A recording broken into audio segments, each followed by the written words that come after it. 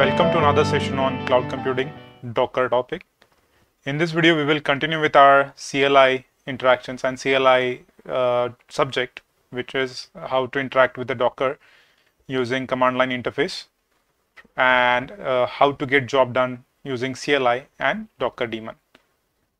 In the earlier videos, we have seen how to run an image, how to pull an image, how to start an image, how to stop an image, how to remove the images using CLI. In this session, we will see how to launch an existing container, how to detach from a command prompt, how to execute commands inside a container, and what are the networking possibilities which are available inside CLI. Let's begin.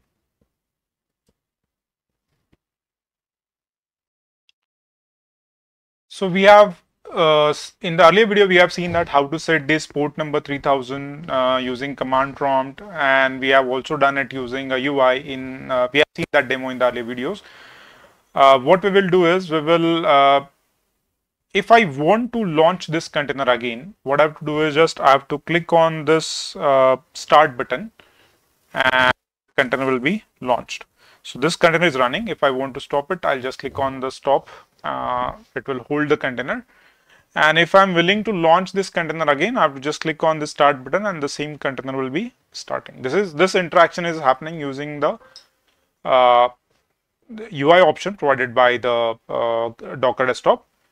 What about launching the same container using the CLI? Let's look into that.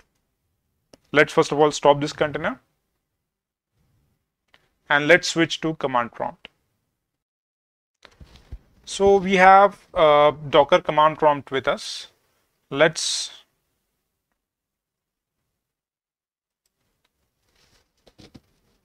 zoom a bit.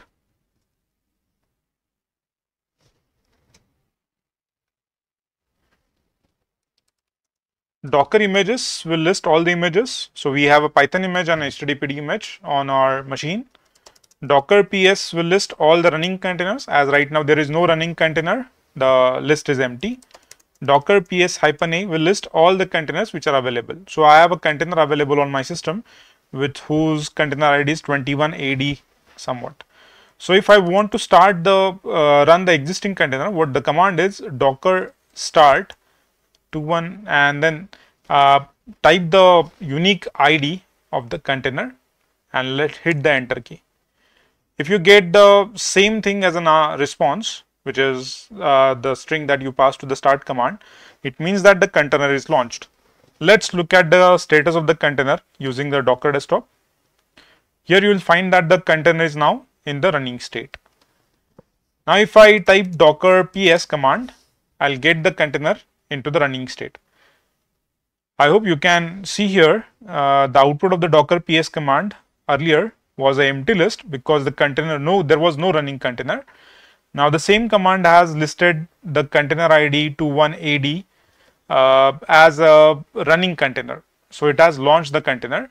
Here you know that from your local host system, port number 3000 is mapped to the port number 80 inside the container. And using the same thing, we were loading the page of our institute, the page that we customized HTML page that we created inside the container. If I go to the container inside the exec part, using which we are able to execute different commands inside the containers, let's check whether the ping utility is available or not. Let's install ping utility.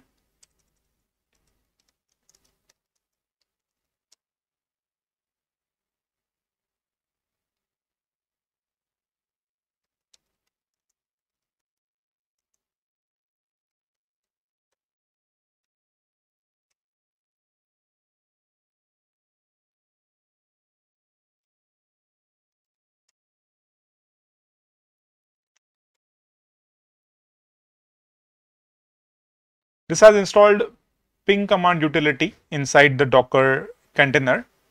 Now I'll be able to use this ping utility to ping to the computers which are available in my LAN. Here you will find that I am getting a response from the gateway of my network.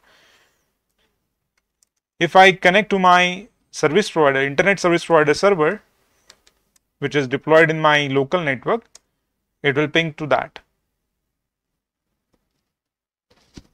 So using this Docker command prompt, you will be able to interact with the container, and the container will also able to interact with the outside world using the networking facility provided by the Docker containers and Docker daemon. So these are more options. This is a demo of more options on the Docker container and Docker CLI and Docker desktop UI options.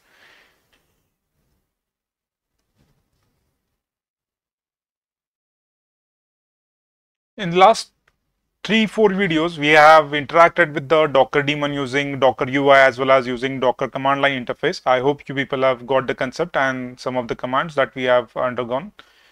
I recommend you people to try and execute some more commands with the Docker and play with the Docker containers and Docker environment. In the next video, we will talk about theoretical part of a Kubernetes, and we'll also take a web-based demo of Kubernetes. Thank you.